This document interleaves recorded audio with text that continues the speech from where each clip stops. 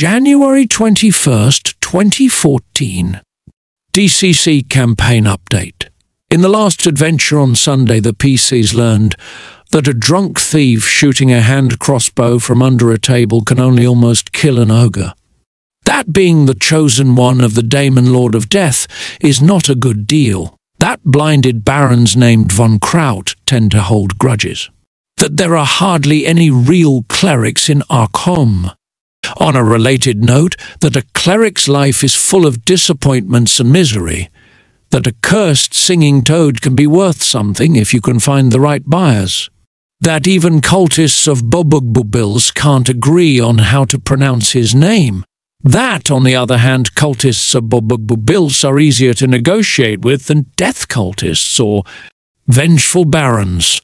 That there is a very, very slow, long-term plan afoot to sink the city of Arkham into a swamp. That the gender of the Lord of Dragons is a subject somewhat up to debate. That someone somewhere considered halfling cannibalism a worthy subject of a work of art. That halflings that consider erotic human lithographs worth keeping are considered perverts. That you can't fool the Goblin Guard all of the time, but you can fool them some of the time. That the desert holds an army of the dead waiting to be raised.